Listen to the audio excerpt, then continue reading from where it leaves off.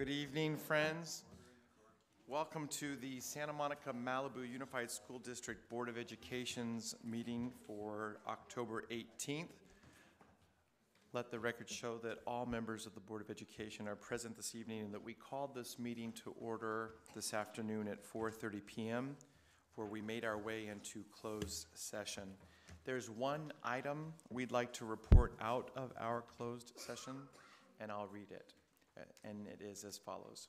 The board approved a settlement agreement with ACI Contractors, Inc. concerning the track and field replacement project at Lincoln Middle School.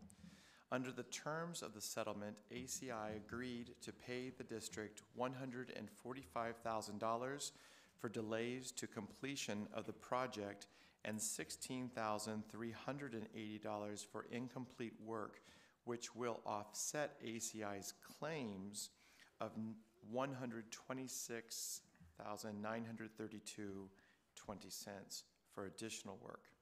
The settlement will result in a net payment to the district by ACI of $34,447.80.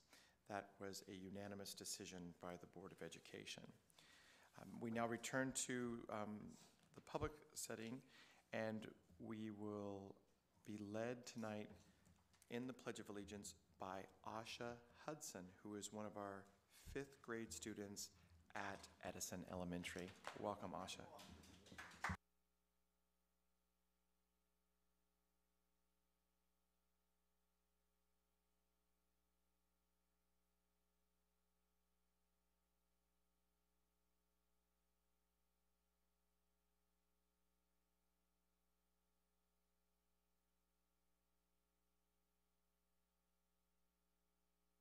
Thank you, Ms. Hudson.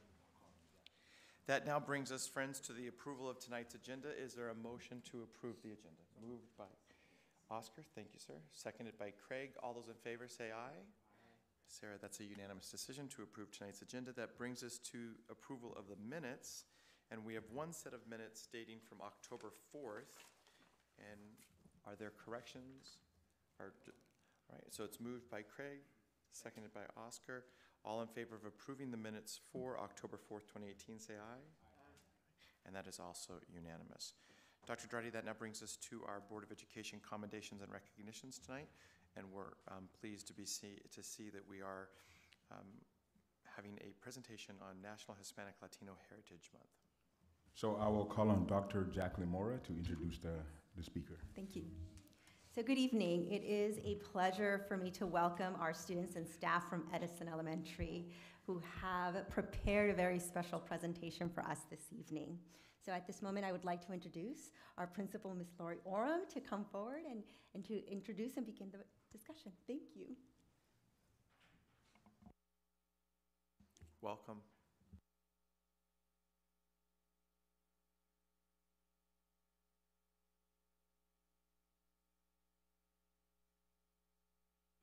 Hello?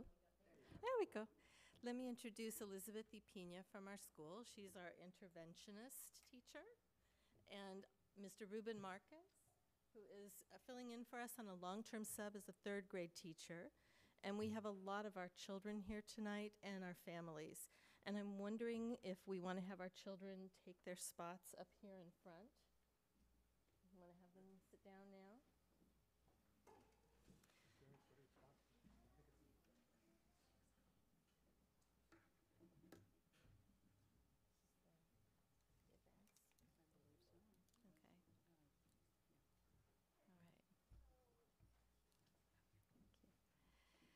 So we have some things to share with you tonight in a little PowerPoint presentation, and our topic was supposed to be National Hispanic Heritage Month, which we often don't refer to as National Hispanic Heritage Month because we try to use the terms that people use to identify themselves. And it's not really a month. We do this all year long at Edison, but we're here to share with you our approach to doing this. You know, we're the immersion school in the district, and just a reminder that there are 3 things in our mission. One is building proficiency in English and Spanish for all of our students. The other is to teach for high academic achievement in all other content areas. And the third pillar, which we're talking about tonight, which is developing students' sociocultural competence. That's a key tenet of immersion. So just to, okay, let me see. I have to do teacher voice or microphone voice. Just to give you a little bit of context about our school, in terms of race and ethnicity, we're about almost 80% Hispanic according to what the families, how they identify themselves, maybe about 20% white, and then a small percentage of 3% African American and 2% Asian. However, I'd like to point out that we do have a lot of families that are of mixed race and mixed ethnicity, so this isn't exactly representative, but according to the parameters for reporting, this is what our data shows. In addition, I'd like to talk about the language classifications. We have a little less than half, or I'd say 40% of our students are English-only students, and 60% of our students are students that speak a second language. Of those that speak a second language, about a third are English learners. Another 25% are bilinguals, so they actually come into the school speaking both English and Spanish. And then we have a small percentage of students that are classified, that are reclassified, and that's not because students are not developing their English at Edison, but it's because they usually get to that point in 5th grade and then they are reclassified, and that will show up in the middle school data. So it looks small here, but a lot of our students reclassify when they leave us. And I also wanted to point out the different languages we have at Edison. Obviously, we have a strong Spanish-speaking population, but we do have a sprinkling of other languages as well. We have German, Japanese, Amharic, which is an Ethiopian language, Portuguese, and Russian. And despite the fact that we have a majority of Spanish speakers, we do honor and like all of our students to feel proud of their heritage. And although we're talking about Hispanic heritage, we do value all the different languages and heritages and cultures at our school. So we have a lens that we use when we try to develop children's sociocultural competence, and we focus on the cultures of the Americas, and the plural is intentional, the many cultures in our hemisphere, from the Antarctic to Tierra del Fuego. And we have a beyond heroes and holidays approach to teaching about these things. It embeds learning about identity and diversity right into the curriculum. And we are guided by the social justice anchor standards on identity and diversity. We appreciate so much that you all approved those for the district. So I just wanted to remind you, I know you all are familiar with the social justice standards. You approved them, and we're so glad you did. Today we're going to focus on the standards for identity and diversity. And I'm not going to read them all, but while you're watching what we do, you're going to see how these standards resonate in the work that we're doing at Edison. And this is nothing new for us. This actually is how we've always worked, but having standards has given us an opportunity to dig deeper and to be able to be more conscious of the work that we do. And so we really appreciate these as a guiding tool. So we wanted to share with you a little bit about how Edison uses National Hispanic Heritage Month to build identity and diversity with our students. And as I mentioned, we embed the social justice, identity, and diversity standards in what we do. This is what we teach all year. It's not limited to a month.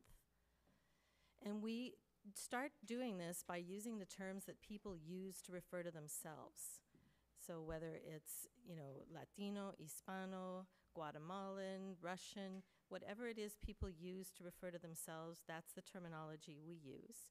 We use their native languages whenever possible, and we try to be inclusive of all the cultures that are within our community. And it affects everything we do. So we embed it from the literature that we choose to teach, the multiple perspectives on the content we teach, the topics that we use to create theater, the kinds of songs we teach kids and where that music comes from, and even how we structure our work in our edible garden.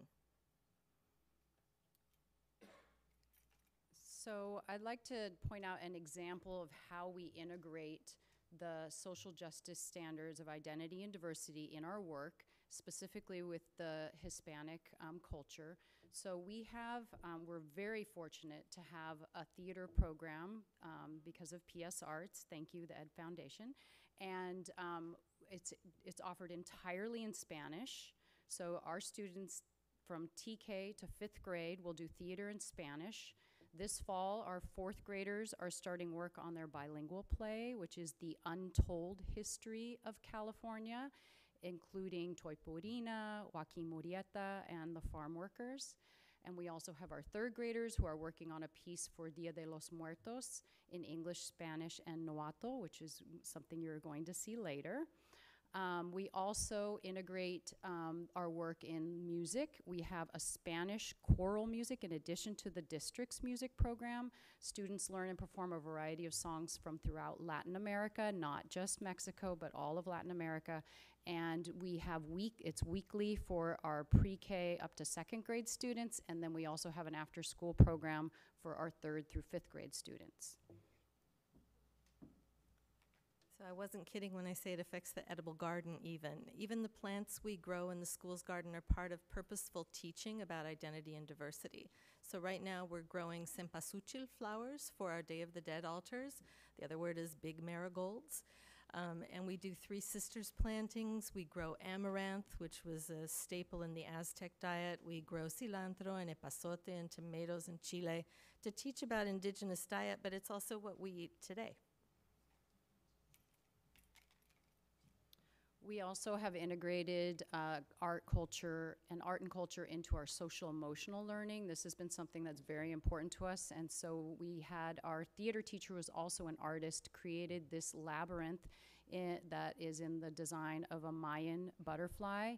And students are able to walk the labyrinth in order to calm themselves and to find their center and to create focus.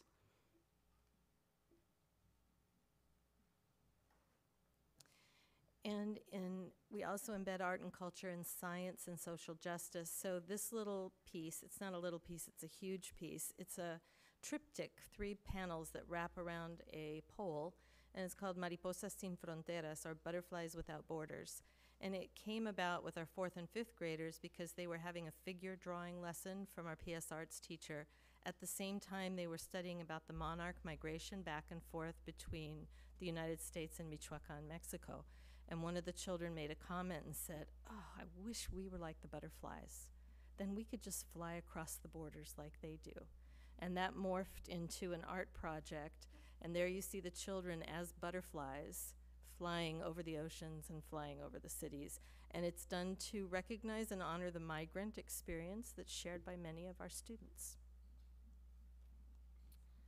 So a new project that we are embarking on this year is a community project called Escuchamos para Aprender, and it's actually also a language development project. So we have our 5th graders are interviewing community elders in Spanish on the weekends, and they're documenting their histories and memories of the Pico neighborhood.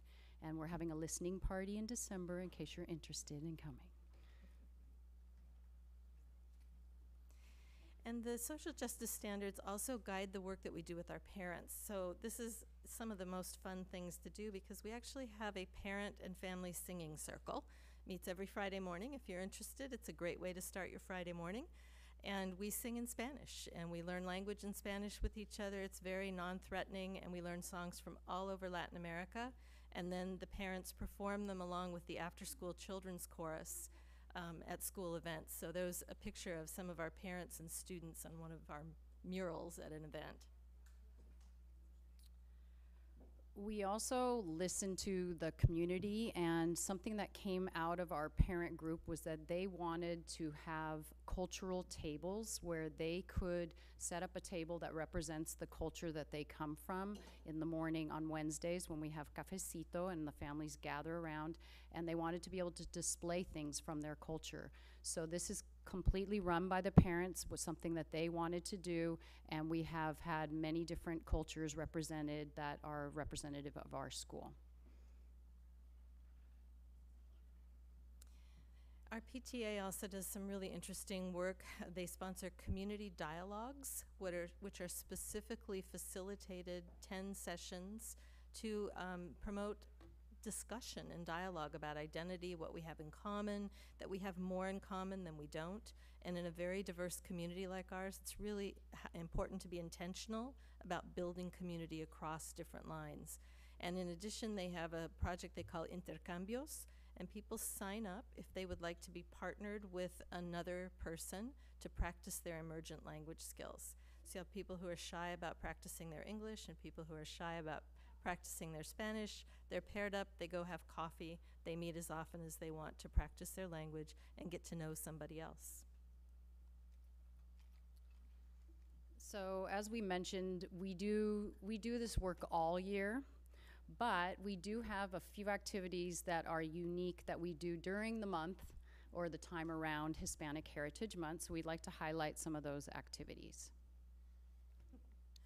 This is our famous TKK Tostada Party and Días de Independencia celebration, and we celebrate all the days of independence in Latin American countries. What we have in common in our hemisphere is that we all had the colonial experience, and so we all had the Independence Day experience. So kids can dress up in native and costume if they like, or a typical dress. Everybody signs up and brings something for a tostada, and we have a huge potluck. The kids learn to dance, they teach it to their parents, and we all party. And speaking of party, no, we also we have assemblies during the month of Hispanic Heritage, and this month we are going to be having a mariachi assembly, and this is particularly interesting because upcoming, thank you to the district music program, we are going to be hosting at Edison youth mariachi orchestra starting in January, so we're very excited about that, and this is going to help launch that with our students and build excitement. We do a fall science project of the study of the migration of the monarch butterflies. It's a citizen science project called the Journey North, where the kids actually track the migration of the butterflies happening every year. They go from North America down to Michoacan, they winter in Michoacan, and they come back. So we learn a lot about the science of that. How on earth do butterflies do that when they've never been there before? And we learn a lot about the children in rural Michoacan. And so we will often send them symbolic butterflies from Santa Monica. We make our art and we write them letters and tell them what it's like to live in Santa Monica, send them along, and then the children write back to us with pictures from the butterfly reserve in Michoacan. So one of the most known and exciting and look forward to event that we have at Edison is our Festival del Día de los Muertos. So every fall, when other schools are having their fall festival, we have a fall festival with a little bit of a twist. What we do is we have, in case you're not familiar of the holiday Dia de los Muertos, it's actually a pre-Columbian tradition, and in that tradition, the people believe that the ones that had passed come back to visit each year in November 1st and 2nd, which is ironically the same time around when the butterflies visit, and they believe the butterflies are spirits, so there might be a tie in there. And so what they do is they set up altars in their homes that honor those that have passed and to welcome them into their homes. So they'll put up pictures, they'll put food and different things that that person liked, flowers, which are the marigold that you're going to see, and they set that up in their home. They also visit the cemeteries and have celebrations there as well. So at Edison, what we do is we explore this universal human experience of loss and death, because we know that's something that we all experience, and we do it through the lens of the cultures of Mexico and Central America.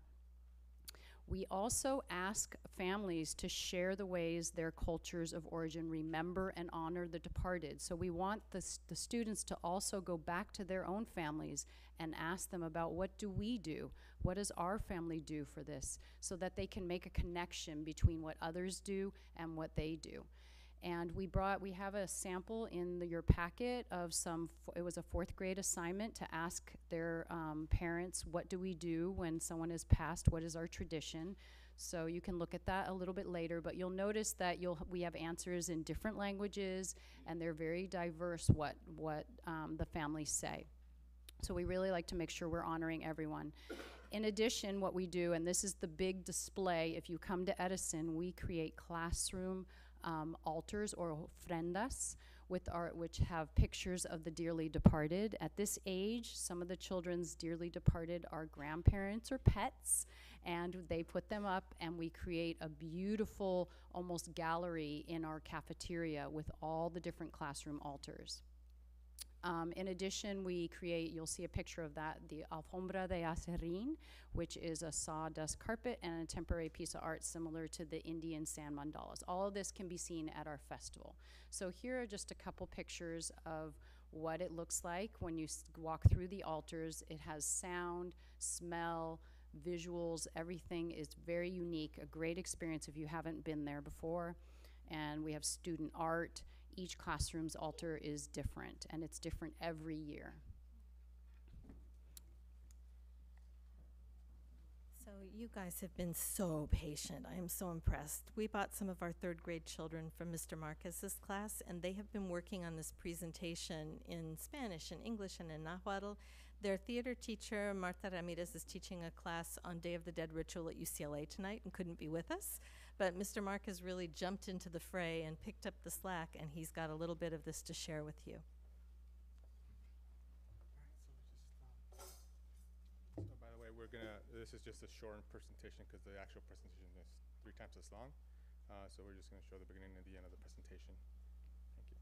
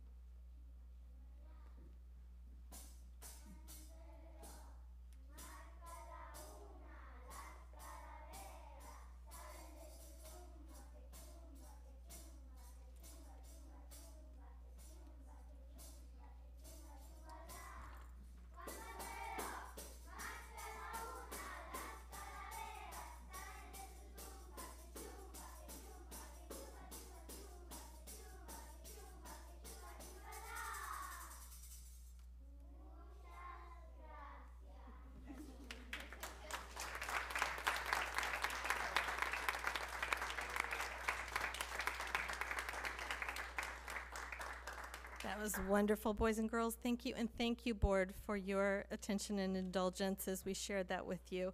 Last thing is just an invitation. If you're around next Friday night, November 2nd, we do a little reception for the altars. It's a beautiful little evening. We serve pan dulce y chocolate. We would love to see any of you who can come. And then the next day is our Festival de Dia de los Muertos all afternoon on Saturday. Shameless plug. Thank you. Thank you so much.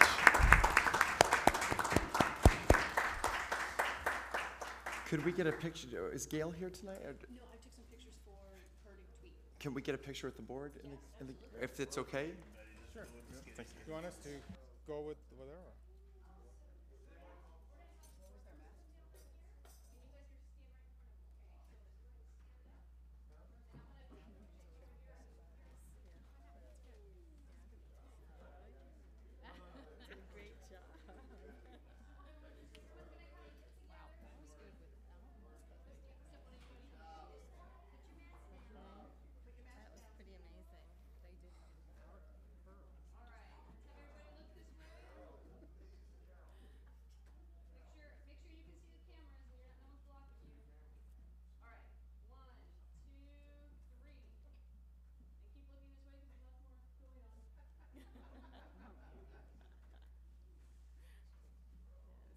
Smile, skeletons. Smile, smile. You're like, I am smiling. Sonríe. Love it.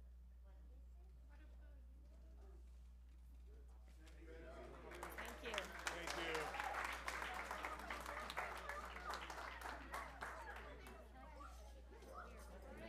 Thank you. Appreciate it.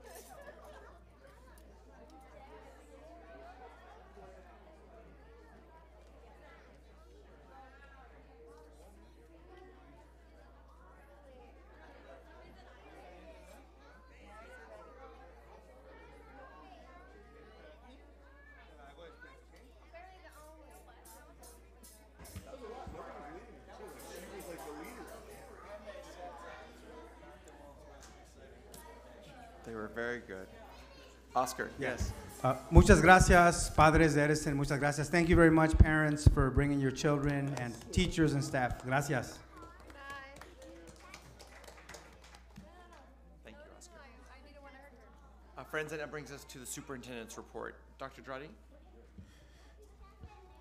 On a couple of items I would like to talk about. Today we had a district-wide practice with our earthquake drills, and it gave us an opportunity to, for the district and the sites to initiate their protocols for emergency response. So we had the EOC active while the sites also had their command centers open. I was really proud of the schools and the staff and how they handled that situation. I mean, it was a fictitious drill, but everyone really took it very seriously, and were actually paying close attention. And I thought we learned a lot. I learned a lot being the incident commander. So anytime we get an opportunity to practice these drills, it's an important thing. In that vein, we just want to also announce the situation with that power outage we had this past week. There was a power outage that hit Santa Monica and Malibu, but particularly Malibu very hard. So they were out of power for almost a full day, and we weren't really sure if we were going to open school the next day.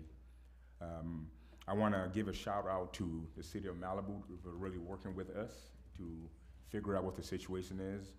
The communication became an issue. That is something that we're going to have to look into as these power outages may be a reality in the future. But that is an area we learned that anytime there's a power outage, the communication is a struggle. But the staffs at Malibu High School, Webster, Cabrillo, and Point Dume handled it very well. As designed, the way our emergency operations work, we expect that each site to be able to function while we support. And the fact that they were able to coordinate their services and communicate with us was excellent. A couple of trainings that are taking place that are pretty exciting that I think is worth noting. We have about 14 teachers that have volunteered their time to learn about project-based learning. And there's a lot of activities we have planned throughout the year. But the first institute they're going through is called the Bucks Institute. They're the leading organization that really teaches teachers how to design lessons throughout the year, which are project-based. So when those days are solidified, I'll send an invite to you guys to see if you guys want to attend. But it's some powerful training, and I'm really glad we have some fired up teachers that want to learn more about project-based learning. And then also a reminder, we have 2 cohorts learning about the social justice standards. The cohort from last year, the first cohort, is in the process to continue to develop their lessons, while we are actually initiated a new cohort. So we have 2 cohorts going on at the same time. And that concludes the superintendent's report. Thank you, Dr. Dradi. I have a clarifying question for you. You mentioned that the 14 teachers are volunteering, but I hope they're receiving a stipend. Oh, yes. What I meant by volunteer, we will never, we will never treat students or staff in a way that we wouldn't honor them for their work. What I meant volunteer is that it's not a mandatory thing. We put an ask out there knowing that this is a great opportunity, and a lot of them jump to it. We actually think we're going to get more in the near future, so I'll keep you posted on that. Thank you. I knew your answer. I just wanted to make sure that you spoke, that you would speak that. Thank you. Colleagues, that brings us now to the consent calendar. I'm going to ask that we pull item 6A1, as it's a contract with Santa Monica College, and I'm an employee there, and I believe that 2 of them, 6A1 will cover both of those, and I believe that Maria also. Okay, so the rest is moved by Craig Foster, seconded by Lori Lieberman. So if there's any discussion on all those items absent of the 6A1, seeing that there's not, we will move to our advisory vote. Welcome. All in favor? Thank you. Mr. Metcher? Yes. Ms. Leon Vasquez? Yes. Ms. Lieberman? Yes. Mr. Foster? Yes. Mr. De La Torre? Yes. Mr. King? Yes. And I'm a yes. And so on the consent calendar, Sarah, everything minus 6A1, a unanimous decision from the Board of Education. That now brings item 6A1 from the consent calendar forward. Is there a motion? Moved by John King, seconded by Craig Foster. Is there any discussion? And I would like to let our student board member know that student board members can make motions, just simply cannot vote. Advisory vote only. You fixed the chair. Thank you, Craig. They also raise their chairs. Should I get a tag? And it is, yes, please. Yes. Thank you. Oh. There you go. When the light's on, you know that you are on a hot mic. Yes. Great. Mr. Metcher? Yes. Ms. Leon Vasquez? Abstention. Ms. Lieberman? Yes. Mr. Foster? Yes. Mr. De La Torre? Yes. Mr. King? Yes. And I am an abstention. So, Sarah, that's 5 ayes and 2 abstentions, no noes. Thank you very much. Now that brings us to our study session for the evening. Dr. Dradi? I would like to bring up Dr. Jacqueline Mora to introduce the program. Good evening, Board President, members of the Board, Dr. Dradi, Cabinet, and guests. It is a pleasure for me to introduce Mr. Tom Whaley, our Visual and Performing Arts Coordinator, to discuss this item. This item is an example of our efforts to incorporate various genres into our existing program, and we're really excited to be here this evening to share with you our work. Tom. Hello. Welcome. Good evening, Dr. Dradi and board members. It's a pleasure to be here, and as Dr. Mora said, this is an exciting time. We're all, I think many of us are going to be very happy to hear what I'm going to be discussing tonight. Sarah, just the button on the right, I'm assuming, advances. Good, that works for me. So let's talk about mariachi. 2019, we're going to be starting a mariachi program in the district. And I'm going to give an overview as to a little bit of history how we've tried in the past, it didn't quite happen, and what we're doing now that's different and why this is important and all that. So the first class will be held on Tuesday, January 8th, 2019 at Edison Elementary with an after-school program. It's a pilot Only fifth graders in Santa Monica will be involved with the pilot. I wanted to thank Lori Oram, who we just heard from Edison Language Academy, who's just a very amazing colleague to work with, and I appreciate you hosting this. And she's very excited, as I am. So we're really excited to get this off the ground. And so we'll go through the slide is I'm pushing there we go. So the why. These are, I was like, we have a great music program.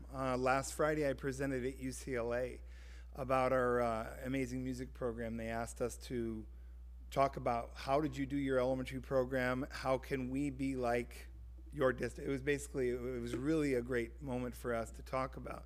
But also in the discussion with all music supervisors in the state were there, and we talked about all districts are doing similar work that what we're doing here, we're approaching, trying to find ways to be more culturally aware of our students and finding ways to connect with our students. So the why, shared values, student-centered. We make decisions and allocate resources with students first in mind. Equity, we meet our students where they are and provide the necessary resources and attention to make all students successful. Engagement, we engage students in a meaningful, rigorous, and relevant educational experience where they are inspired, supported, challenged, and motivated. And collaboration, we are stronger than when we collaborate, dialogue, and listen to each other in a civil, productive way to improve outcomes for our students. Diversity, we respect and value our diverse student and staff population as an integral part of our learning community. And civility, we work in dialogue with each other in a respectful manner, setting the example for our students of how civil discourse leads to positive outcomes. This is all from our district website, and this is exactly, all these lead to why we're doing this work.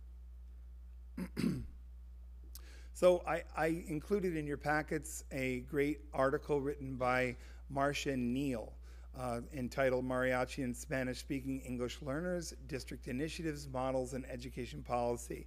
It's not a very long article, but I wanted to just share these three quotes that I pulled. I thought these were pretty powerful quotes that I thought especially lean themselves to our work here. The impact of participating as an active music maker in any ensemble by any participant cannot be overlooked. But for Spanish-speaking English learners, the standards-based mariachi program provides a culturally familiar and welcoming setting, facilitates new patterns of learning, and addresses the priority of attaining English language proficiency. And then the next quote, in his opening remarks for the 2014 White House Initiative on Educational Excellence for Hispanics National Arts Forum at Pixar Studios, Richard Carranza, former SFUSD superintendent, told more than 150 invited national level decision makers that, quote, if you capture their interests, their intellect, commitment, their minds will follow. The White House Initiative on Educational Excellence. So I mean, that quote stood out to me as why. I mean, students that may not be, English is not their home language, but this is something that the music may pull them to really feel like this is their space. This is when they feel like someone cares about their background and their culture, then we'll have their minds. Principals also report that this increased activity continues to target the vision of helping parents, families, and local business and residential community to view the school as more relevant and culturally friendly. So the history of mariachi in our district. So in 2008, there was an attempt to start the mariachi program at Samo High, and that was didn't go so well because we were starting from the top, and it was my initiative to just try to get something off the ground. Dr. Pedroza was the principal at the time, and we went room to room promoting mariachi and trying to get interest, and we just didn't have the interest. So then in 2018, We've been working with Marcia Neal, who we just heard from in that article, is the executive of an organization called Music Education Consultants. We've been working with them, and we've had 5 elementary music teachers attend a week-long training in Las Vegas during the summer, and they were so excited. Our elementary teachers really had a blast. You'll see some photos in a minute. They were so excited about the new curriculum. And so now those teachers have been trained. And then I also created a 3-year strategic plan into the rollout of this mariachi program. And then in 2018 also, just now we're ordering our guitars this week, 20 guitars, but we're getting to all the instruments have been ordered for the launch of the Edison program. And so this is the implementation timeline. This is how it will work. So there's a letter that I've written that's in English and Spanish, obviously. It's going to be sent to all 5th graders in Santa Monica. And I'm meeting with the music teachers tomorrow, the elementary teachers, just to make sure we are distributing it in the best way possible they feel will be most effective. Usually it'll be a 2-prong approach, Blackboard Connect, at least 2, hard copy in class, where the parents can sign up. They simply click on the link. My student's name is this school I attend, and contact information, and then we will know how many teachers we'll need to be hiring to make this happen. And Lori has said, Tom, we're gonna give you the spaces, but she doesn't know exactly where, but we're gonna make it work together. But we're hoping we have many students that want to take part in this. So this will be after school in the spring. And by the way, all leading up to this also, not in this timeline, is I met with all the music teachers in the district last year, and we talked about the rollout, and the music teachers requested this type of rollout to promote, recruit in the fall, and launch in the spring to make sure we have a solid start and everyone's aware. So we're also, you saw in the last Edison presentation, they are bringing a mariachi group on October 24th. We're going to be bringing a mariachi group at Edison as well on November 16th, where all the parents that have signed up will be invited to this evening, where they will be able to hear a mariachi performance, meet the performers, touch and feel the instruments, ask questions, and that should create a lot of excitement for everyone who attends. And then the first class will be January 8th. The mariachi PD will begin for middle school, because the next step is that in the fall, there will be a mariachi program offered at John Adams, starting in the fall, at the middle school level for any student in grade 6 through 8 that would like to partake. That will be happening in the fall. And then I just said that, yeah, that's the red square. So here are some of our teachers in Las Vegas at the training. There's some funny pictures. The teacher down to the right there with the green coat on is Jarrell Garcia, and she was playing a guitarrón in one of the pictures I received over the summer, and it was probably as big as her. It was great. She was really excited.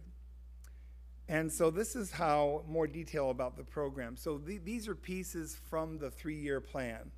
But the first class is called Introduction to Mariachi. This is the class I've been talking about, the launch in the spring.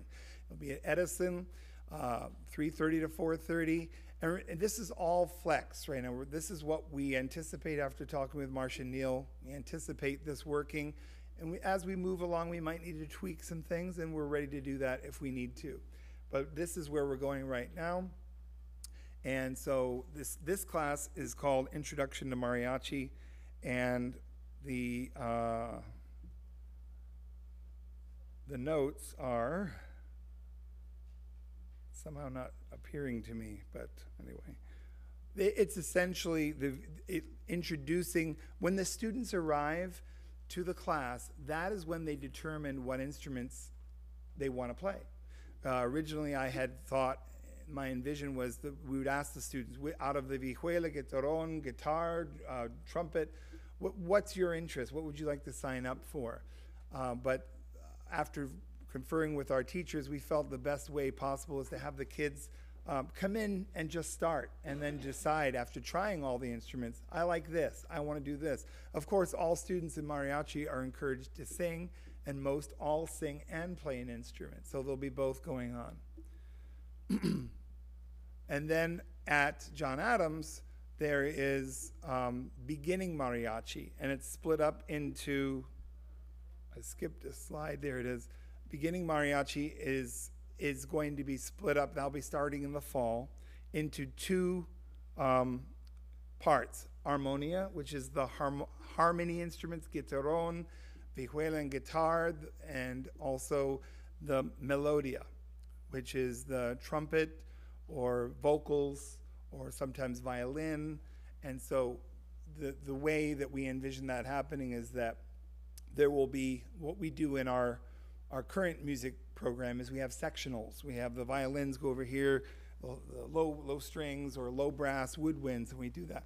And that's going to be a similar model to this as well. And it will be 1 hour after school a week for the beginning class, but then possibly more as we move on. Mariachi Ensemble 1 is the level after beginning. So if you can imagine 6th graders, and this happens in our music program all the time, you might have a 6th grader that's ready to perform with the top mariachi groups in the world. The levels of students are all over the place. So when we think all 6th graders will go to beginning, we can't think that way. We have to be flexible. So we'll have a Mariachi Ensemble 1, and then also a Mariachi Ensemble 2 at John Adams. And you note the year, these are all tied to the plan. And there's even a Mariachi 3, there's curriculum for each of these, and they're advanced curriculum as we move up. And also the wardrobe is different. The tie is going to be worn for the most beginning students with a white shirt.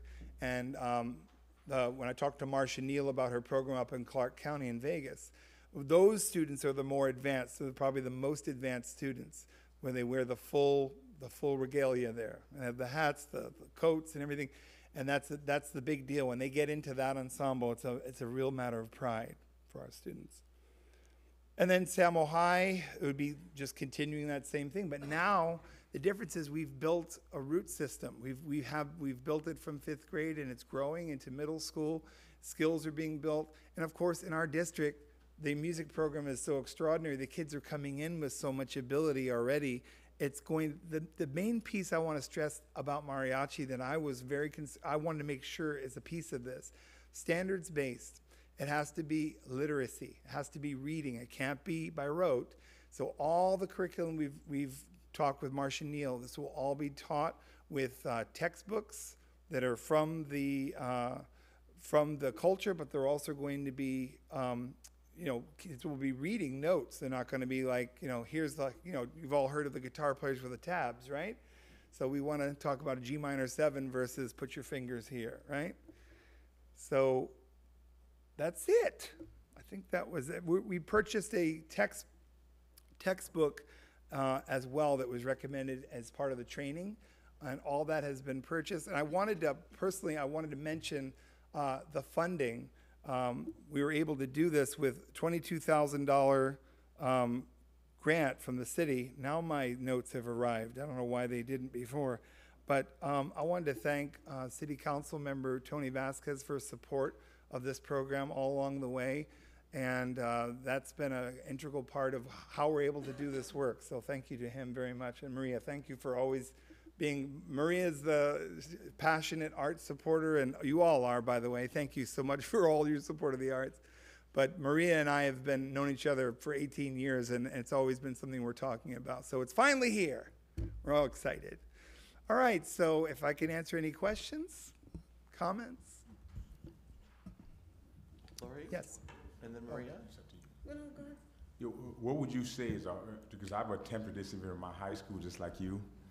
When I was a principal, it was difficult because of the level of skill with the music. I mean, what do you see will be the biggest challenge there? With the guitar, is it going to be the guitar, the flutes, or? Yeah. What is the biggest challenge of having the students being able to master this, I guess? I think I actually don't, I'm not anticipating, maybe I'm just a positive thinker, we're also, another thing I meant to mention earlier is as part of this process, we're gonna be identifying, I have what someone, I think I have identified already, will be the mariachi, I call them the mariachi guru. It's part of our budget and the 3-year plan. Somebody will be coming in to work with our teachers. So we'll have a mixture of our certificated staff doing the instruction, but also someone immersed in the culture, the music. It doesn't have to be a certificated person because we need their expertise in the culture and the music, and that our teachers can teach the literacy and what has to be taught, but they might need a little help with, hey, when I teach jazz, even some of our teachers don't know what I'm saying about jazz. It's a whole nother way of teaching, another articulation and phrasing. So to answer your question, I think that's probably the most challenging, is getting, we're assuming that many of our Latino students are going to be in this program, but I imagine there's going to be students from all cultures and races in our district being involved with the program. And some of those kids, and that's great, they're going to be immersed in a new culture and understand another culture and might have more understanding for those around them. So I hope that answers your question. Oh, And then we have Lori, Maria, and that'll be it, our list. Thank you. What I'd like to highlight is, I think, as Tom mentioned, we are really starting with our youngest learners. So I think that's really what's going to support the development of the program. I think that's something that was learning on our end as a district, right? We're a learning organization, so at times we try something, and if we fail forward, what can we learn from that first attempt? And we learned that we need to begin with our youngest learners. So we really appreciate, Lori Orum's openness and willingness to host this, and then our board's support in this process, because I think it's really a wonderful experience for all of our students to have and to really see and develop those skill sets at the elementary and build it all the way through high school year after year. Thank you, Dr. Mora. Lori. so actually I was gonna ask the question in this way, which is similar to what I think Dr. Drati was asking about. We've been to CSBA conferences multiple times where there have been districts where they had these incredible presentations of students who perform mariachi music.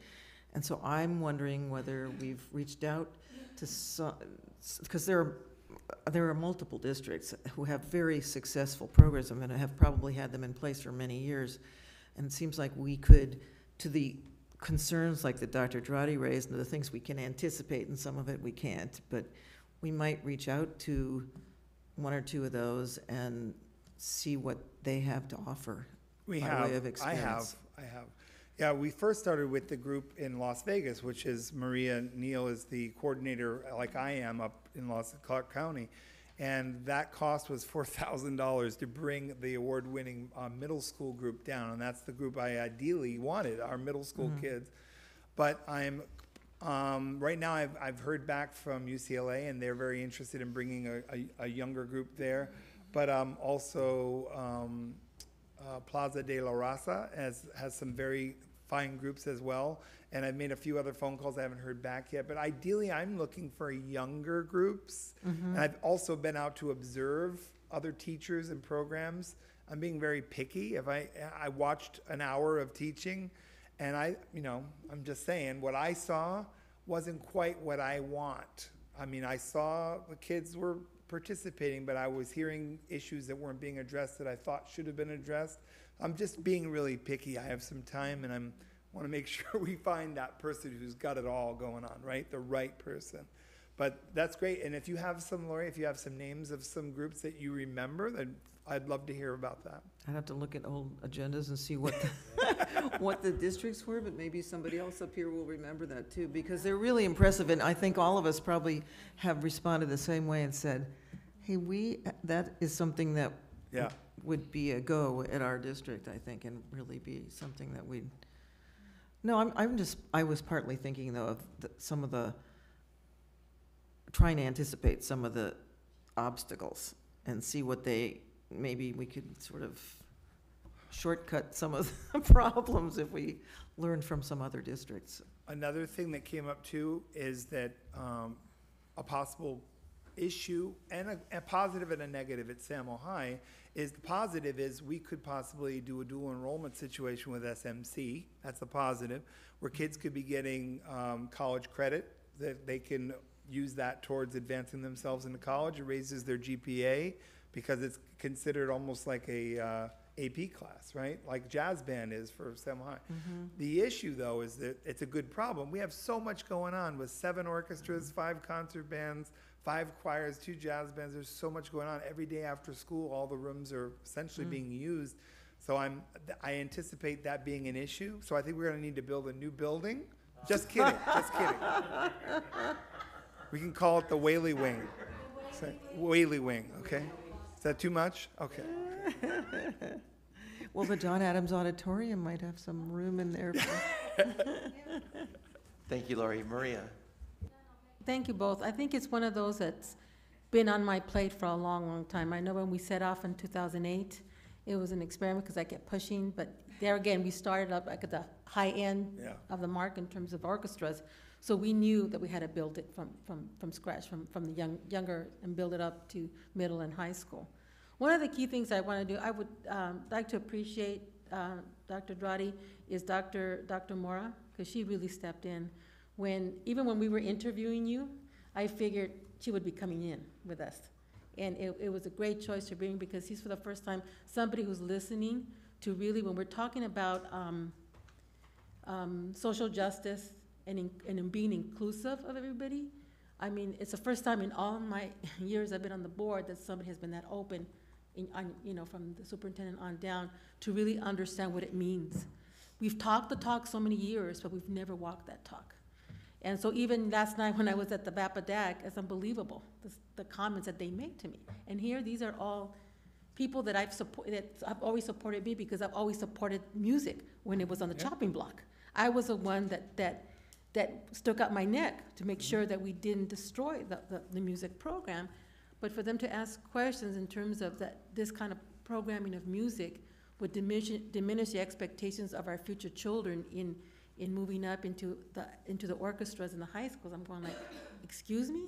This isn't what is this meant to be? I mean, we're building it, and right now it's gonna be after school. Eventually, hopefully it'll be part of the curriculum piece, it'll be part of their school day as they start in middle school, and we'll make it work. Yep. We're a stellar program, but the stellar programs can't exist like they existed 20 years ago. This is 2018. And with that comes the fact that there's more in terms of diversity in California, obviously in California, and in Los Angeles. Yeah. And we're part of that big microcosm of people. So I'm hoping that people will take it as a positive, if nothing more than an enhancement of our future music. And hopefully we'll have dance. Richard, you were going to explain? I know I took my first ballet folklorico with Dr. Judith Douglas. So she was my ballet folklorico teacher from CSMC. Even though she doesn't want to admit it, because she goes, well, you must have been older than me. And I go, yeah, whatever, I was. But anyway, it's one of those pieces that we hope that will grow. But I thank you all, and Dr. Moore, especially because you listened, because like 5 or 6 years ago, I did bring back, and I was talking to Maria Neal from Las Vegas some years back. But it's, if you don't understand this process, then it's hard for you to really develop that program until you know somebody that really understands what it really means. So I hope it's the very beginning. And the investment in the future, for us, since Tony was the mayor of the city, has had a lot of conversations with business folks here in the city of Santa Monica. So they're willing to invest. They're willing to invest in this program, especially a lot of the Mexican restaurants and Latino restaurants, because they want to see the children. They wouldn't mind investing because they're homegrown. Mariachi to come and play, and this is how we can really support this program in the future, because they can go to perform just like the orchestra performs at weddings and so forth, and other events, at receptions, that we can actually have them come in. And the jazz band. Yeah, the jazz band too. We've gone to a lot of the programs there. So I'm hoping that this is just a big piece. And this is the last piece of it, that if we get an opportunity to take a group of people to Tucson, Arizona in April, they have the big mariachi festival there. I know that in Las Vegas they usually do, but I think that's later on in June. But this one is in March, and maybe we can take some students, and some of us could go. Yeah, Because you'll me and see- you, me and you. Yeah, yeah. You'll see that, I haven't been there, so I haven't even gone. It's one of those things that I need to go, but I will definitely try to make it for next year, because I would like to see, you could see kids from all throughout the range, and not just Latino children, you're talking about Asian children, people from all over the world playing so it's just so great to see that people follow this kind of music. So- I'd also like to echo your praise of Dr. Morris. She's been great to work with me on this, and she's been supportive in the past. I didn't always get that support, but I'm getting that support. And thank you, because you developed it, so Yeah, thank you. Yeah. because of your support too, the financial piece was always a big, what do I do? How do I do that? And I just thought if I could just get something started, the money will come, but this Yeah, yeah. 22,000 is a good place to start. So thank you very much. No, thank you. Thank you, This is gonna be Maria. fun. This is John gonna be and then fun. Oscar. Okay, so I think this is a great beginning for a program. I think eventually we're gonna see this have to trickle down to the feeder schools to jams. So we'll start seeing Rogers and Grant and Muir and perhaps Smash picking up this program and growing, and then it will come to the Lincoln feeder schools as well, which brings me to to go jump back to Lori's group and their presentation. I love the fact that these kids at Edison are getting a lesson in California history that's not, I think you said non-traditional California history or whatever it was, and I'm like, that's wonderful for the kids at Edison. Mariachi, it's wonderful for the kids at Edison. It's the right place to start, but we've got to have this cultural stuff start sprinkling throughout our entire district so that people aren't looking at mariachi as something you see when you go to, wherever you're going to go, and it becomes something that's culturally relevant. So, I mean, this is broken what? Broken drum, broken something for me. I really want to see us embrace our local culture in an honest, real, and engaging way, and I love that you're doing that.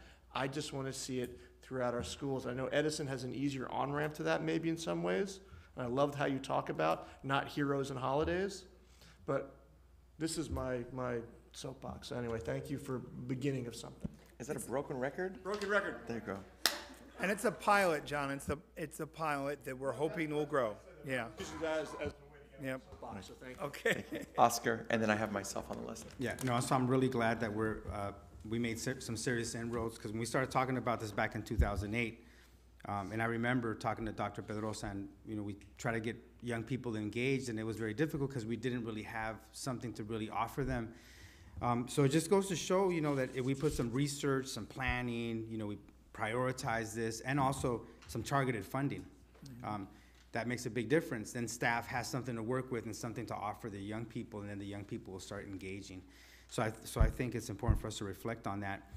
I'm excited about it because I know my children, my son is very into music, and he's excited.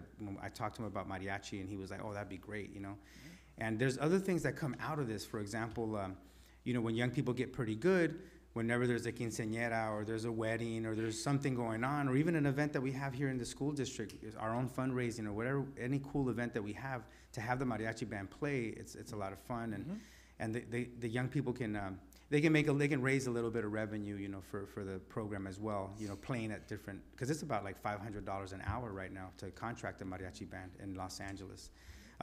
One thing that I read in the article that was really powerful is the idea of bringing in people that are already practicing, so the practitioners. Because sometimes, we say, oh, we want a music teacher, and with all the credentials. And sometimes just the guy at Plaza de Mariachi that has been playing for the past 20 years is the type of person you want to bring in, to teach. I couldn't agree more. So that I think was really powerful in the article that you shared with us. Yeah. So I'd love to see that. I think it's going to be exciting for our school community, and I agree with John that we need to, as soon as we can, start expanding. But I think you're showing here that there's a pilot, and then we're going to expand as we go. So I think this is great. One of the last things I want to say is I want to start the process of us reflecting on how we can engage the young people around hip-hop culture, because I think that's another big impact for young people, talking about student-centered. I think if we, and I know we do dance, so that's something that we do already, and some teachers integrate graffiti art within their art classes. But I can just speak from experience that the music side, the recording arts, you bringing in technology and teaching the recording and the software it's a great way to engage young people. So I look forward to seeing an expansion in that area. I know Olympic is working on something, but unless you have something else to say about I wanted to just say I couldn't agree more. We have a 6-year strategic plan in visual and performing arts that will be coming before you in the next few months. We actually have it finished, but we wanted more teacher input. I didn't feel we had quite enough teacher input. But we had a great team, the community arts team, we call it CAT team. And so in that, Oscar, there's a lot of talk about, we call it 21st century, but what are we calling it now? That's exactly right, yes. Future ready. But that's what we talk about in there. We need to be ready for when a student comes to us that doesn't play the violin or sings in a choir, but I can say to the kid, hey, I want you to do 8 bars of rap. What's 8 bars? What's a measure? Well, a measure is this. And then in 4/4 time, well, what does that mean? And then, so you're teaching the standards, but you're doing it through you're accessing that student with their prior knowledge, what they're excited about, and that ties them to school. Many of our kids that were most passionate about having success in school would flourish with a program like that. So I'm hoping that we can do just what Oscar said in the next few years. Thank you, Oscar. Thank you, Tom. It's myself, and I think then Ralph. Okay. Just I'm going to see if anybody else wants to jump in.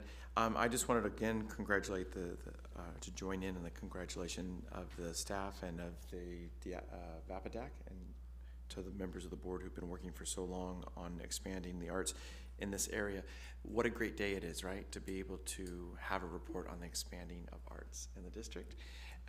What I wanted to share with you, or I just wanted to echo something that John said, and then it dovetails into what Oscar said. And I know we're not supposed to repeat ourselves, but I hope that there's a little unique something here as a piece. What? Oh, thank you. I'll be quick. One thing I wanted to share is that the Public Policy Institute of the college, which I'm the co-director, we have an arts and cultural affairs program, and we're bringing in an all-female mariachi Corazon de Mexico, and that'll be on the 13th. And so I'll make sure that the staff, if any music teachers or folks want to see that. And I wanted to say, Oscar, we paid $2,000 for this all-female mariachi to come in for an activity hour. And it's going to be really spectacular because we're doing a whole thing on gentrification and focusing on Vida and the arts. But that being said, I think it's a great idea to think forward, to be dreaming about the opportunities for kids to be our student musicians, to be performing as the jazz band. We've used them many times at the jazz band, San Mo High Jazz Band. I was going to say, please keep dreaming. We have an incredible music program. We know that. And when we go and watch these music programs at San Mo High and at Malibu High, we recognize clearly that we have an arts high schools, right? We do that. When people say, oh, we need an arts high school in the district, I'm like, dude, we have them. We have multiple sites. We have a strong focus on the arts. But when Maria said that Judith Douglas had taught her first ballet de folklorico, I was thinking about what we've been dreaming about with the arts and the expansion of dance and the work that we're doing with Nathan Birnbaum and the city's Commission on the Arts. And everyone says that we are lacking in dance. Absolutely. And it's such an easy merge, right, of the commitment to the musical arts and thinking about dance, and particularly the way in which we were saying this evening when we were in closed session eating dinner, that's what I'm mentioning, the closed session, that we're such a fusion place and that we are so accustomed to seeing different cultures interact and fuse together in ways. And so I wanted to echo that we want to see children who are not of Latino culture exclusively participating in the mariachi. It'd be great, right? It's very good. And then lastly, and thank you for forgiving me, Lori, I went to New York City. And I thought I knew something about hip hop, Oscar. I thought I did. I teach in different politics at the college. But I went to an incredible exhibit on hip hop and the origination of hip hop and what it means, particularly in a political setting and all the stuff that we know. But it was such an incredible eye opener for me in the way in which hip hop can be used as a tool for teaching so many of those kind of contemporary, not contemporary, but the subjects we expect students to be, to have mastery in. So I just wanted to echo what Oscar said also, and then ask you, are we planning and are we launching the 6th grade hip hop dance throughout the district? We are, that's happening. Okay, so we'll hear maybe about that. Yeah. So that's an exciting thing too. And I'm blabbering, but I just want to say thank you. And I say we keep dreaming together, because this, it shouldn't have taken this long. 18 years, Maria, so you said? Yeah, but one of the other good pieces, because of my connections with, because I'm at SMC doing a lot of these dual enrollment courses and concurrent enrollment, that, and with, again, one of the foresight of this district now with, Dr. Mora and Dr. Dradi, is that they have Dr. Devon Smith coming in working those. And so now with him there, I think we're going to have a really nice expansion if you're talking about the arts and a lot of other things in the district. So I think it'll be great. And first and foremost, and it's nothing that we're going to be bringing in faculty from SMC here, but we're hoping to have our own faculty step up to the plate and become SMC adjuncts for us. And so we'll be using our own faculty here at the school district to hopefully fill up some of those spots that open up more classes. I have to say how proud I am to be in a district where the board is telling me about your dreams of arts education. I mean, it's like surreal. I mean, I talked to my contemporaries, and that's not the case. So thank you all for your commitment to the arts. Richard, for the Nutcracker performance coming up, and another one in the spring that you've been supporting. The new 4th grade dance program we're going to be offering is the World Dance program.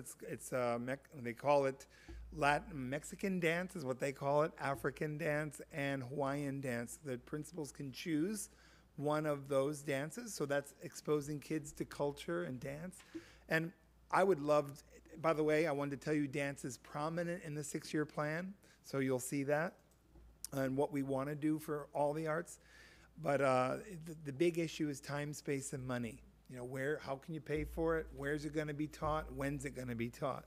And to me, the answer to dance is through PE somehow, because it's already in the curriculum. But that's how, at an elementary school level, we can get dance into the day without losing instructional time. It's already written in the curriculum. We just got to figure out how, whether it's training PE teachers to implement or bringing in specialists that rotate. I don't know. But that's part of what we'll discuss in the plan. Great, thank you, Tom. We have 2 more speakers, 2 more comments for you, Mr. Metcher, and then Ms. Afshar, and that'll be our last, and we'll conclude. I'm just going to say thanks for everybody working so hard to bring this. You can see the enthusiasm we have for arts in our district. Thank you. Thanks, Ralph. Thank you, Ralph. Ms. Afshar. I was just going to say, I love the cultural recognition via the arts education, and I understand that it's like a test run at SAMO. But I feel like we don't nearly enough recognize our minorities within Malibu High School, and I feel like that's something that we could really benefit from. I don't see as many programs in Malibu High, and I understand it's a smaller school, but I feel like it would be fantastic if in the future we can implement programs such as these. This is a pilot, Yeah. So that means it's intended to grow to be at both high schools. I mean, the pathway would go in that direction once it gets going, but I hear you. Thank you. Thank you, Ms. Afshar. Mr. Whaley, Dr. Mora, Dr. Druddy, thank you on Thank behalf you. of all of us on the board. Thank you. Thank you. Dr. Druddy, that brings us now to our discussion item, the Santa Monica Education Foundation, our quarterly fundraising update. And I see our friends in the audience wearing I'd like to wonderful invite up t-shirts. Mrs. Lena Greenberg. Dr. Jessamine, I will step down for this item. Thank you. We'll come right back and get you. We'll run right out.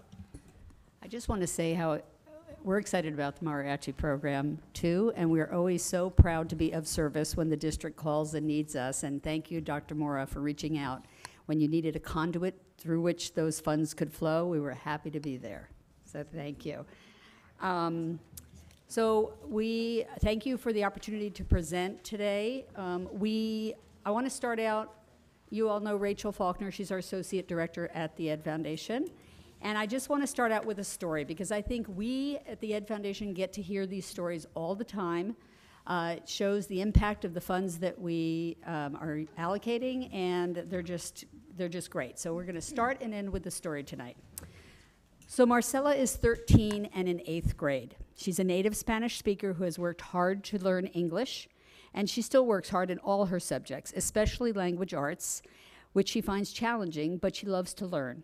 Her eyes are curious, her smile is confident. So when Marcella, who was getting A's and B's, got her first C in language arts, she turned to a new tool for help, mindfulness. Yes, mindfulness. 2 of the programs we provide funding for are the mindfulness programs in our Santa Monica middle schools. Middle schoolers are learning how to meditate. This work is powerful. Do you remember being 13? I certainly do. It's like our brains regress to fight or flight mode in response to everything, which is exactly why our middle school principals thought it was critical to try something different, to give our students a new tool that would better prepare them in their studies and in life, learning how to focus their awareness on the present moment, which is exactly what Marcella did, who told her principal with surprised excitement, it really worked. Marcella is now in high school using mindfulness more and more at home and in school. She finds it especially helpful in calming herself down before a big test. And this is literally what we hear over and over again from not only the teachers, but students who are incorporating mindfulness into their daily routines at middle school. So now that Linda's inspired you with a story, I will inspire you with some numbers, hopefully. We just wanted to start off by letting you know that we have raised just $1,325,536 toward our annual grant to the district for 1920 programs. So when we look at the money raised and we look at parent donations, so as of September 30th, we've raised just over $1.1 million from parents, comprised of 1,589 donors. And in all of last year, we raised a little bit over $1.5 million from 2,560 parents in Santa Monica. So we hopefully are on track to surpass that number. As you know, our parent campaign ends on January 31st of 2019, but we will still be collecting donations after that through June 30th. What's exciting to see is that our average gift per household still continues to increase. So you see, starting in 2014, how it's jumped up. It's $250 higher per household now, which is a good trend, obviously, to see. When we look at participation, as of October 15th, we're at 26.5% of Santa Monica families having donated. And all of last year, just under 42% of Santa Monica families donated.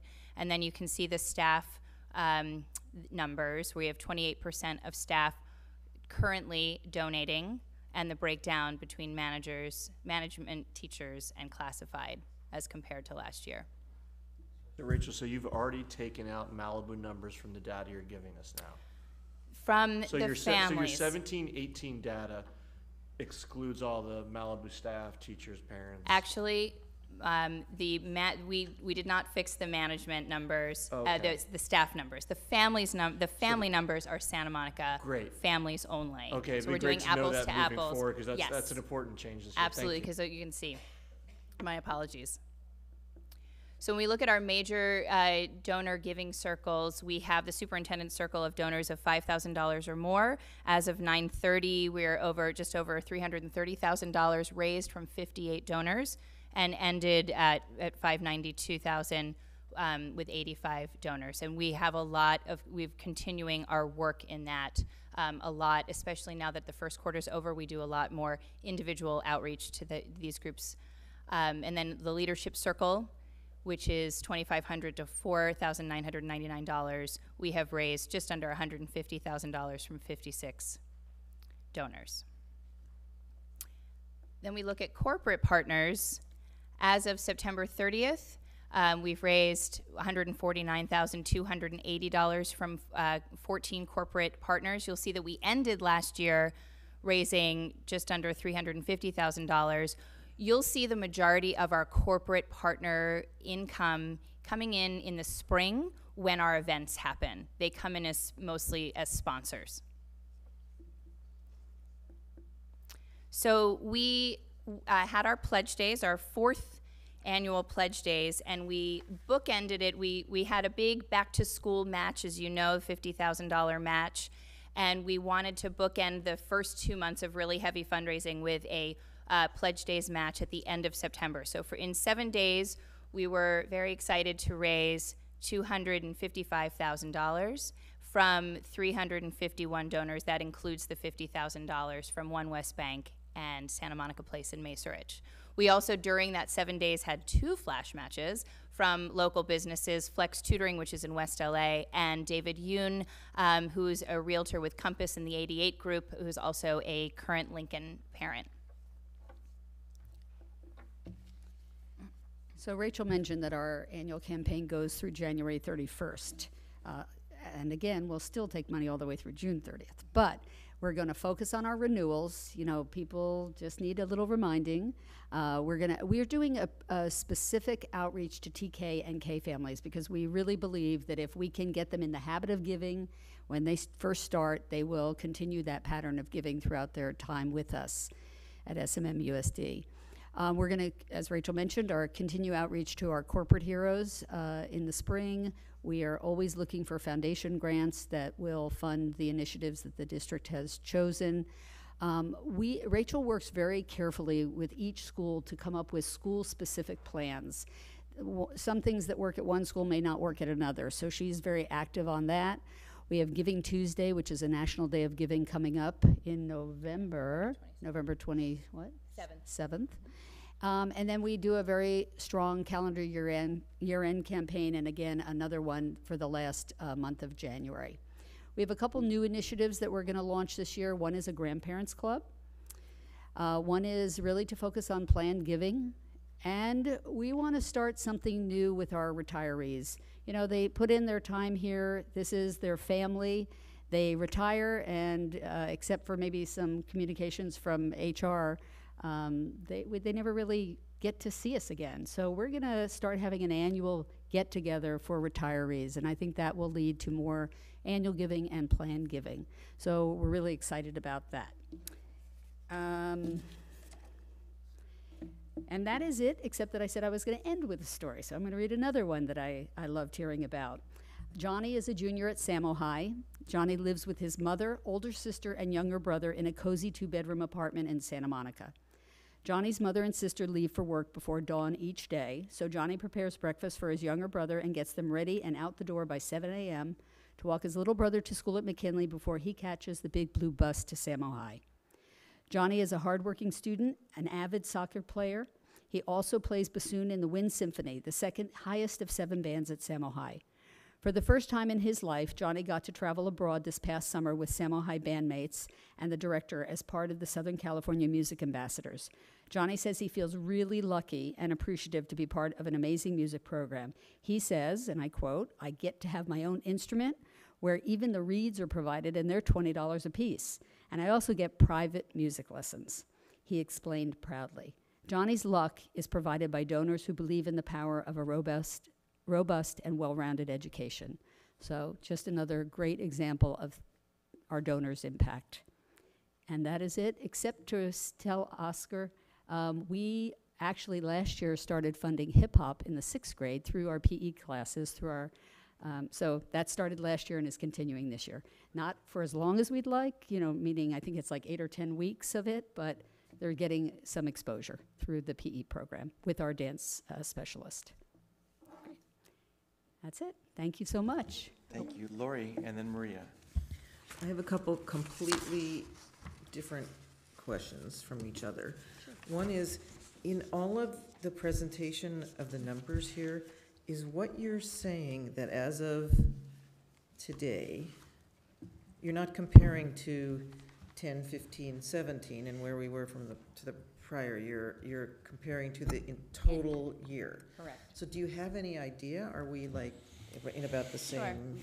Sure. We do. We are, as of, so we do a couple of reports on a monthly basis at month end, and so our most recent report as of 9/30 shows that we're 8% ahead of where we were this time last year in terms of funds raised toward the annual fund, and we are 7% ahead in terms of participation when we look at Santa Monica families last year versus Santa Monica families this year participating. Okay, and actually I lied, so I have one other, I mean, another question on what you've presented, which is on the corporate partners, when you say we had 47 last year, and we're at 14, do we Yeah. expect most of them some of them even have continuing commitments over multiple years? A few of them have made multi-year commitments. Others who can't do that because their companies don't want to do that have indicated that they intend to continue, and we have seen very little drop-off. Maybe a couple of our lower-end corporate partners have dropped off, but honestly, the biggest donors have continued to support us. And as Rachel said, even though it looks like we're only at 14 now, and we ended the year with 47, most of them do come in. We start soliciting them in December and January. You know, they came in at the second part of last fiscal year. So even though the January 31 date is the formal end, a lot of this is not really done by then? No, as I said, we will keep, Okay. the January 31st is the end of the parent campaign. So Okay. we will continue with our corporate partners all the way through June.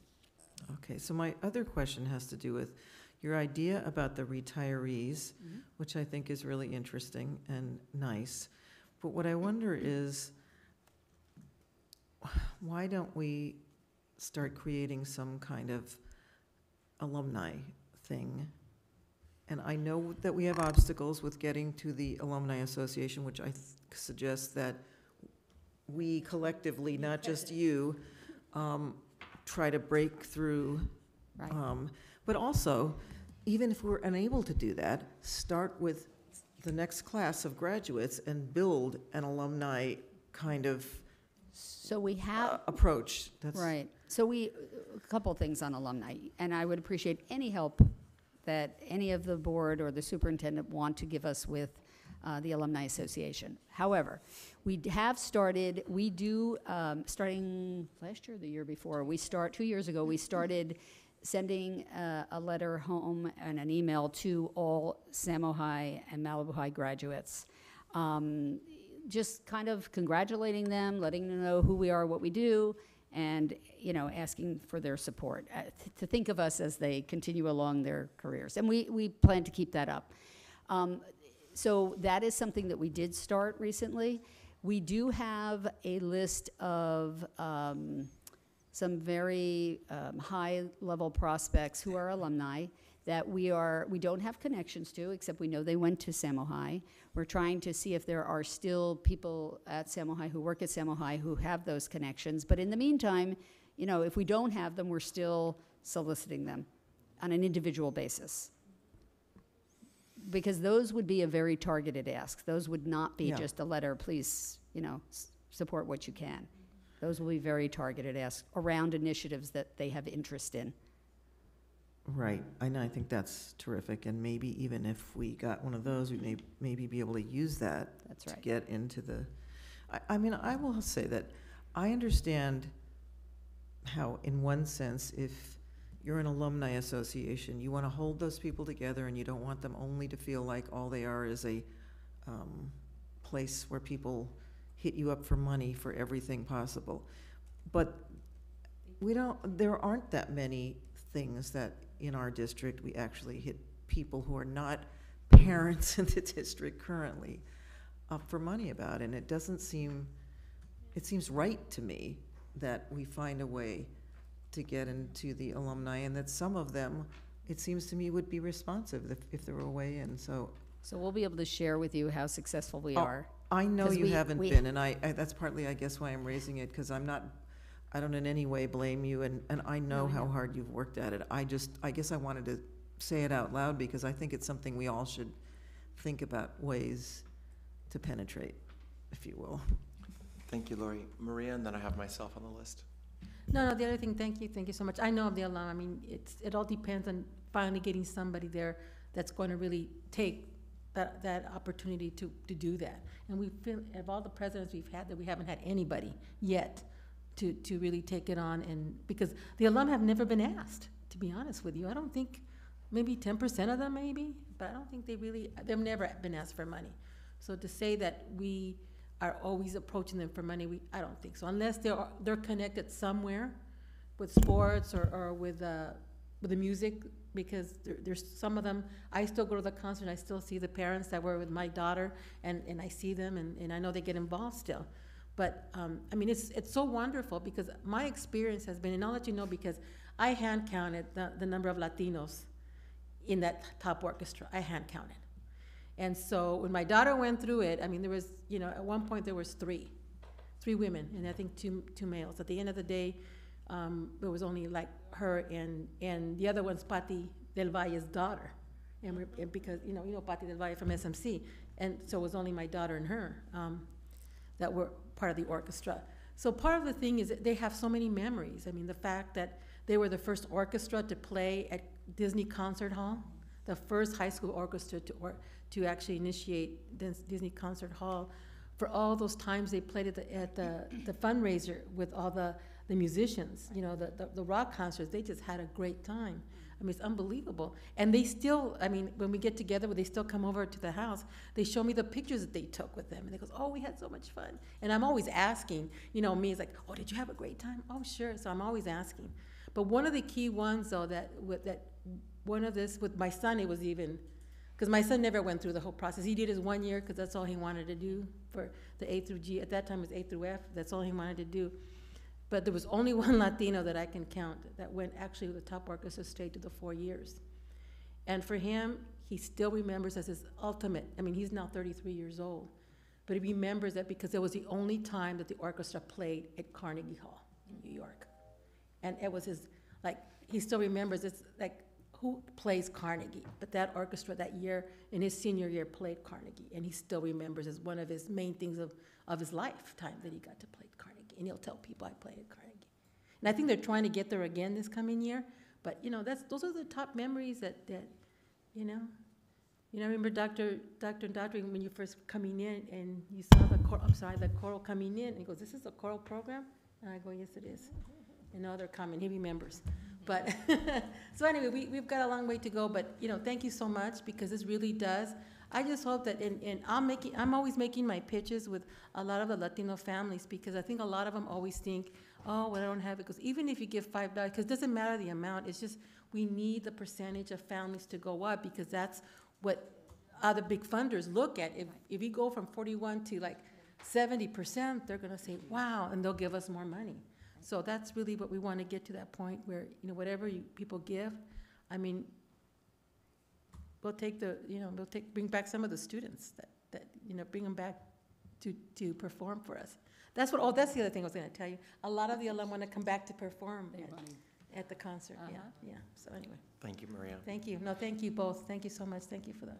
Thank you for your good works. I was just going to mention that when I hear Lori speak of the alumni and maybe how it's been a tough nut to crack, I'm thinking about how we could begin, you could, with the Ed Foundation, and we together start not anew, but start at this moment. If you're having a difficult time cracking an existing institute, there's nothing stopping us from creating another alumni association. I'm absolutely serious. And we start now with the kids who are graduating this year and moving forward. I mean, if we're looking at being able to stay in contact with the young people who are now adults and are making their way through the world, and we can't get access to them, there's no reason why we can't start our own alumni association now. That's my position. Craig. I'm obviously unfamiliar with the history, but I've been thinking about this as well for other reasons. And it seems to me that alumni associations, the question would be where, if you didn't have one, hypothetically speaking, like in Malibu, where would it live?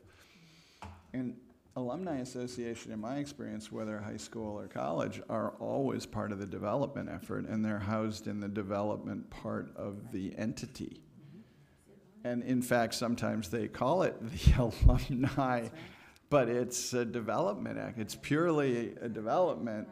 and the rest of it is to serve the development. So I don't know what the specifics are, but it seems to me, first of all, we want an active alumni association because it's a good thing to have. Second thing, we got to find a place to put it where it's viable, and I don't think we can spend state resources to house it within the district.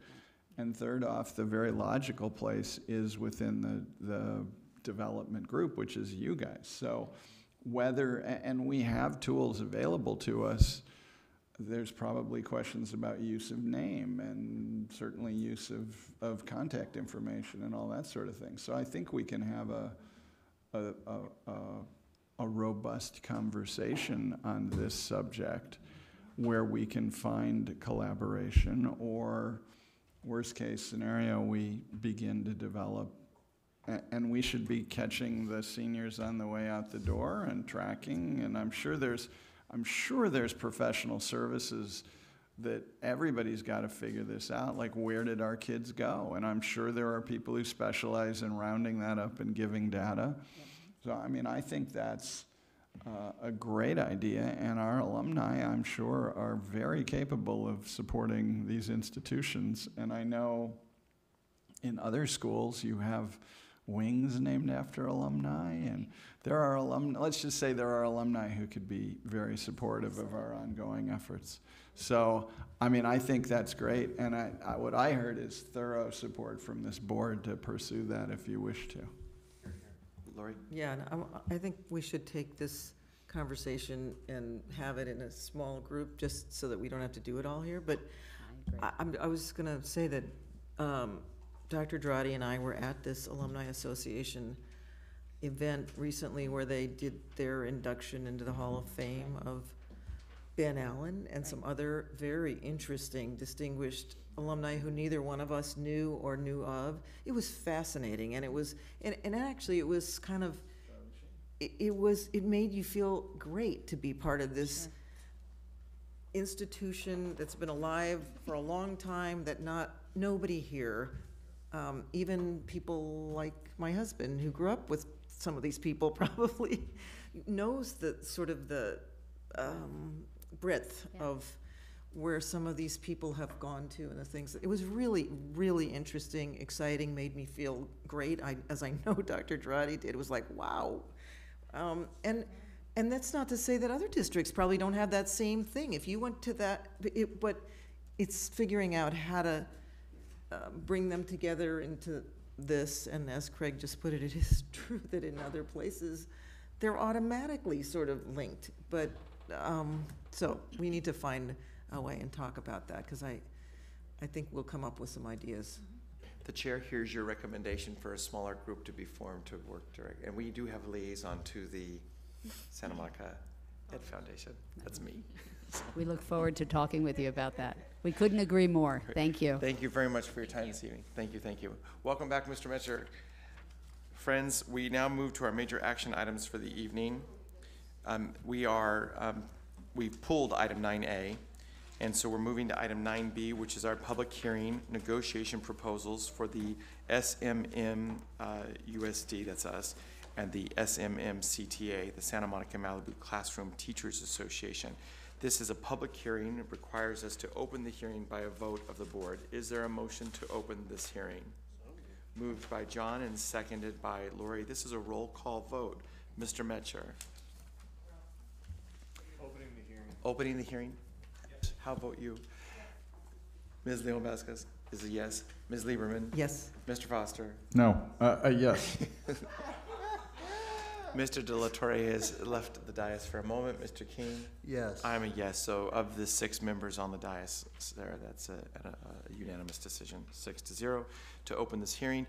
We see no one in the audience to address the board. I will entertain a motion to close this hearing. Moved by Maria to close the hearing, seconded by Lori. This is also a roll call vote. Mr. Metcher? Yes. Ms. Leon Vasquez? Yes. Ms. Lieberman? Yes. Mr. Foster? Yes. Thank you. Again, Mr. De La Torre is not on the dais. Mr. King? Yes. And I'm a yes. It's a 6-0 yes. Friends, that now I just would draw your attention, no action is necessary, to the informational items that are before us this evening, A, B, C, and D, items 10A, B, C, and D. There are no general public comments for us this evening, and there are no board member items. Are there any comments from members of the board? Lori? I just want to comment, especially since the theme of the night was in part music and arts. I went last weekend to both the orchestra concert on Friday night and the choir concert on Saturday night at Samo High, and they were just both extraordinary. And in particular, the orchestra concert, which was dedicated, it was animated feature night, and they had this cool, they'd run the piece of the movie in the background with no sound, and then you'd see the orchestra play. It was really fascinating, fun, and it was also to our theme tonight of the mariachi music. They did have composers who have from different backgrounds. There were Coco was one of my favorite ones, maybe because it was one of the ones I know the music from. But it was, I mean, I was watching it and was aware that either they did it just because it was natural, or they were aware that they were considering different cultures, our social justice standards, all of that. And it was very clear, and I felt terrific about it. So I just wanted to say that I know everybody here knows how incredibly great our music department is throughout the district, but every time I go to anything, it's just mind-blowing. I mean, so. Thank you, Lori. Maria? And my only other piece, and I agree with you, I mean, our kids learn how to read music, so they're professionals. So whatever piece of music you put in front of them, by the time they're high school workers, they know how to read the stuff, and they can play along with you. So, I mean, there's no doubt about that. But one other piece that we're talking about, you bringing on, and I just brought to mention the Nutcracker. Well, I know this summer at the Hollywood Bowl, the ballet from Cuba was supposed to be here in the summer to perform the Nutcracker. And for some reason, I've always the visas and trumped it. So they weren't able to come in. He trumped it. So anyway, we're hoping that maybe there's something that if they can't come here, maybe we can go see them. Maybe we can have their summer that we can, because I know they have a lot of culture out there, and it would be great to take, some students out there and to take a tour before it all kind of starts. I don't know if it's will crumble, I don't know, but at least now, maybe take a tour to Cuba in the next year or so. So Dr. Mora, if we can do the magic of, and I'll do some research too, so maybe we can do that. Thank you, Maria. Thank you. Colleagues, that brings us to the conclusion of our agenda for this evening. We will reconvene in Malibu on November 1st. This evening, we will adjourn our meeting in the memory of Beverly Waters. Beverly was a retired longtime vice principal of Samo High. She passed away earlier this month at home at the age of 93, surrounded by her family. Our former Ed Services colleague, Peggy Harris, remembered Bev as a consummate educator who dedicated her life to students. She deeply loved Santa Monica High School and worked tirelessly to make it a place of excellence.